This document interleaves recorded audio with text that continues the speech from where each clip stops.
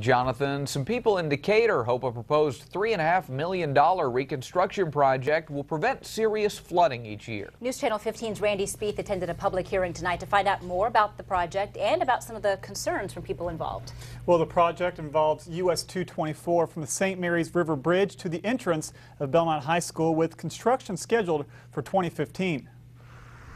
Every spring, Decatur expects it, a flood. And when it happens, the town is split in two, divided at the St. Mary's River, forcing emergency personnel to have a fire truck and ambulance on both sides and commuters to take a long detour. So in 2008, when INDOT first asked residents and business owners along US Highway 224 if this was something that needed to be addressed, their response was yes.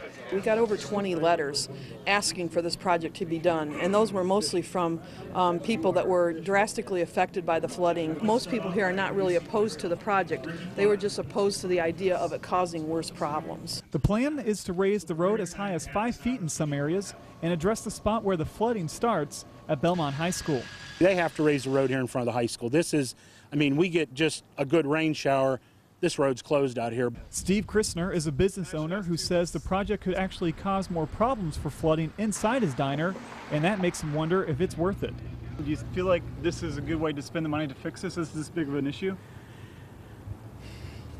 No, I think money could be spent different ways. Other ideas from the community include retention ponds or retention walls, similar to what was put up in Fort Wayne. Now, part of tonight's hearing did allow the public to recommend other possible alternative solutions and ideas. And if you were unable to attend the hearing but would like to send a comment to INDOT, you can find a link to that on our website, wayne.com. You have until September, or make that Friday, September 23rd to do so. All right, thanks, Randy.